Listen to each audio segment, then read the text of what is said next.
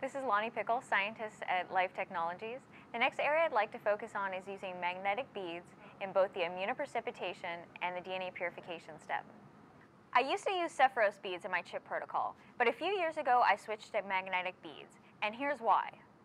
Instead of pipetting 8 1.5 ml tubes at a time, here we've switched to a system where you can magnetize 8 tubes at once and also wash 8 tubes at a time using a multi-channel pipette, making it extremely easy, faster, and more efficient to use.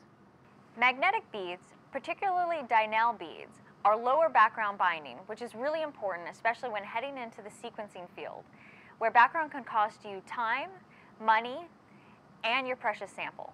More and more researchers are switching to magnetic beads for the immunoprecipitation part of their ChIP, but another great place to use them is during the DNA magnetic purification.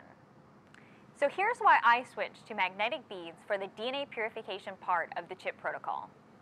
Just like with the immunoprecipitation, DNA magnetic beads will pellet conveniently on the side of your tube, again making washing easier, faster, and more efficient.